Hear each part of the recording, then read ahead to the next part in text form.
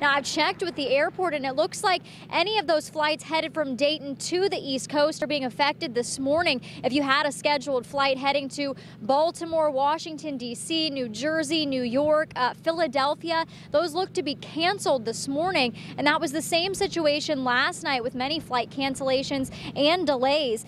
We came out here and spoke to some of the travelers. It looks like more than 6,800 flights scheduled for yesterday and today have been canceled all across the country. Brian Carr, he's from Cincinnati. He says he travels a lot for work. His most recent trip took him to Orlando, Florida, with a connecting flight in Charlotte. Now, he dodged any weather-related delays last night, but he's a little more skeptical about what today might bring because he's supposed to fly out of Pittsburgh this morning.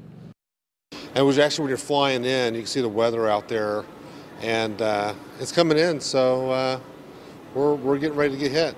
Pittsburgh weather tomorrow is supposed to be really bad. It's really decreasing right now, so we may call off Pittsburgh tomorrow.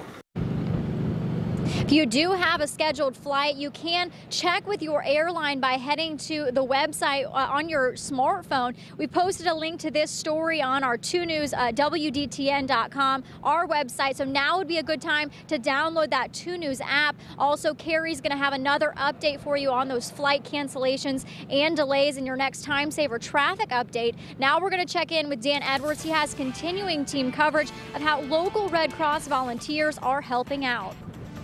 Well, now Red Cross volunteers locally are setting up in New Jersey where Hurricane Sandy is expected to strike. 7 volunteers and 2 emergency response vehicles left Dayton Saturday.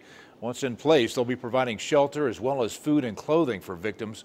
If you have loved ones who live in or near Sandy's projected path, Red Cross officials say they have a new smartphone app that could help you track their whereabouts in the event of an emergency.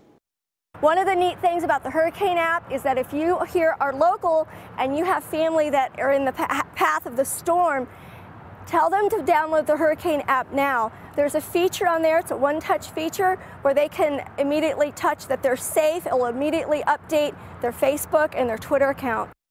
And we wish them safety. And we also checked with the Ohio Task Force 1, our highly trained local urban search and rescue team, and they tell me they are ready to roll when needed. We've also talked with a spokesperson for the Ohio National Guard who says they have not yet received any orders for deployment at this time.